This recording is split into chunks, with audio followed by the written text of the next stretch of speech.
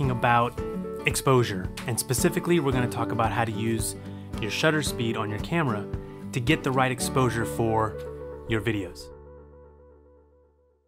All the things we'll talk about in this video apply to any camera you're using, whether it's DSLR or any other camera that gives you manual control over your functioning of your camera.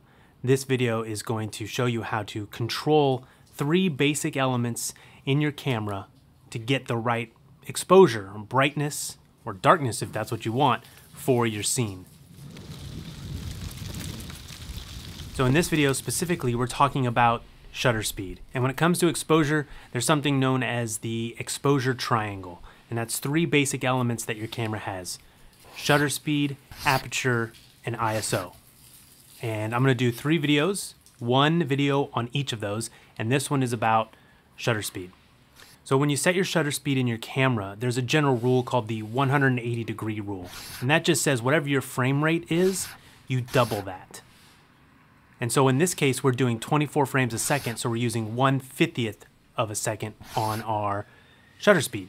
And while 1/50th of a second is not exactly double, it's close enough, and that's as close as we can get on this DSLR, which is the 60D. So whatever your frame rate is, double that and put your shutter speed as close as you can to being double of your frame rate. So on an average shoot, that's where we would stop. The shutter speed really is sort of a set it and forget it setting. And it can be a little limiting in DSLR video, but I'm going to show you how to break that rule as long as you know what you're doing.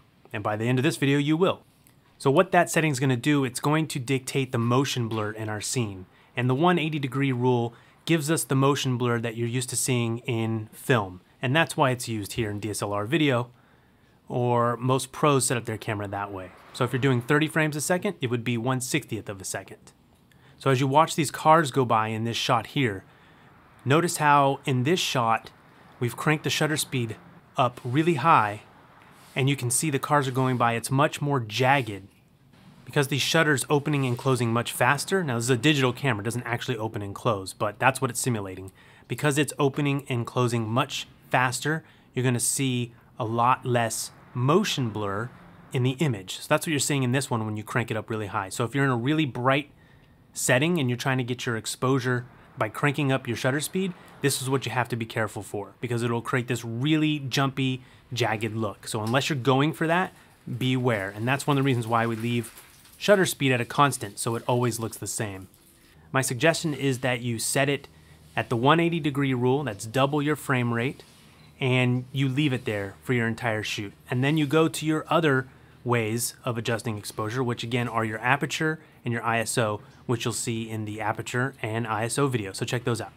Only after you've gone through those other settings, if you don't want to change your aperture and you don't want to change your ISO, or you've changed them both to be the maximum that you can get them, your aperture is as wide as it can be, and your ISO is as high as it can go, then you can think about coming back to shutter speed. So if you're shooting something where there's not a lot of motion, you can get away with decreasing your shutter speed to get in a little bit more light. So we're at 1/50th of a second here. When I go down to 1/40th or even 1/30th, on each of those steps we get more light into the camera, and that's more real light. It's not enhanced by the sensor like ISO will be. So if you are in a scene like we're recording right here where I'm just sitting here talking to the camera, this is okay. I can crank down my shutter speed, but you're not seeing much difference in the motion blur because I'm not doing a lot of moving. However, you're going to want to probably shoot at that shutter speed for the entire video so that you have a consistent look. But let's start off by setting our shutter speed per the 180-degree rule and leaving it. All right, if you like this video, hit subscribe and ask your questions in the comment, and we'll see you next time.